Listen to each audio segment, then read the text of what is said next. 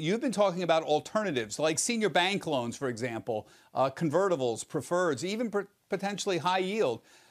These are bond-like instruments. So what are the advantages of these particular instruments right now over just, say, owning bonds or a bond fund? Well, look, I mean, investment grade bonds right now, I think Kevin would probably agree with me, it's dead money. And so to the extent that you can get out of that, any way you can get out of that is probably a pretty good idea. And we generally agree with Kevin. I think equities is the place to be. However, if we are stuck, like if we do need to get some sort of bond allocation into a model because there's constraints or there's security selection types of things we have to take care of, then the things you were mentioning work pretty well. Preferreds, converts, bank loans, high yield, all of these types of securities can help at least give you a chance.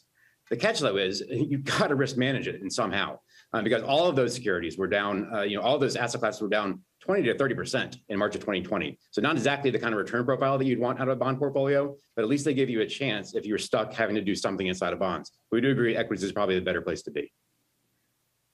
Yeah, but they turned around fairly quickly. And Kevin, I wonder what you're thinking about these alternative instruments. We always bring out senior bank loan ETFs, for example, short term. The rates rise fairly quickly because they're fairly short term instruments. Is that an alternative here to simply owning a bond portfolio?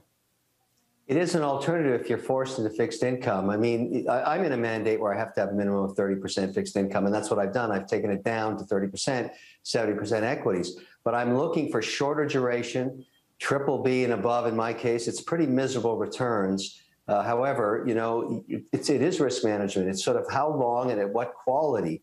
And there's a lot of volatility now in fixed income. We just haven't had a market like this in a long, long time.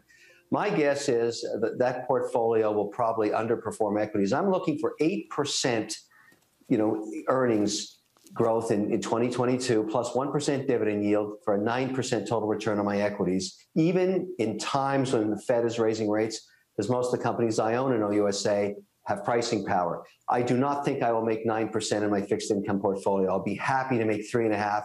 I'd be happy not to lose money. This is an extraordinary time. Fixed income, which worked for 32 years, is not working anymore.